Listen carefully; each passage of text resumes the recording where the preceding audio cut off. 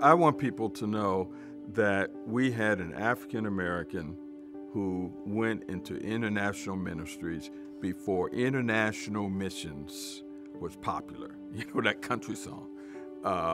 He was a missionary before missionaries became popular. And he left our country, and we thank the Lord that he took his burden of evangelism and missions to a different country in Jamaica. I actually first heard of George Liele when I was 40 years old, attending seminary.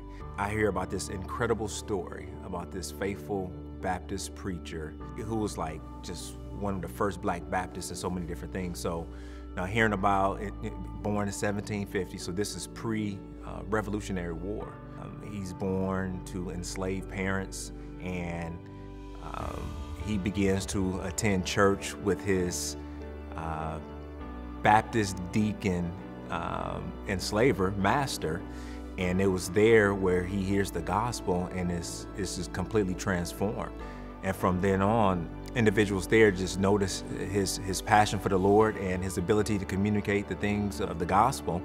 And he begins preaching and teaching to all of those enslaved persons, and began to just establish all these churches, and these disciples began to be raised up.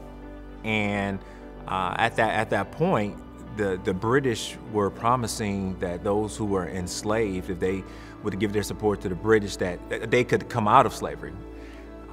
So his story is that his enslaver master was a British loyalist. They're down there. He's fighting in the war.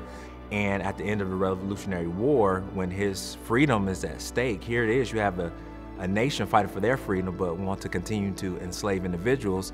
He departs and actually catches a ship and goes with the British to Jamaica. But it was there where he again began to preach and teach the gospel, raise up disciples, and to plant churches there in Jamaica. So to hear that story from this, what is known in the history record as pretty much the first licensed black pastor there in the South, who was established many first black churches in those areas, it's really incredible to hear that story.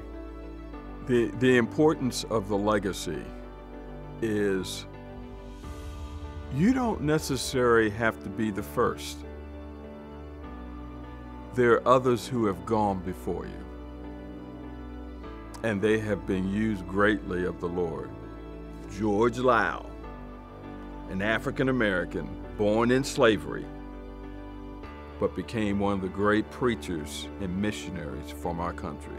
He's gone before you, and he's a great example. Some 10 years before William Carey leaves for missions, some 20 years before Adoniram Judson leaves for missions, here you have this black pastor, this black preacher who is passionate about the word of God in spite of all that is going on and establishing churches. I mean, that's an incredible story. To recognize here's a man that left our country, went to another country. He didn't know anybody, but he went to this country, and in the process of doing that, he built a church. He was an evangelist. He shared the gospel. He talked about the cross and the need for people to come to know Jesus, and they did. And to see the impact of his ministry is phenomenal.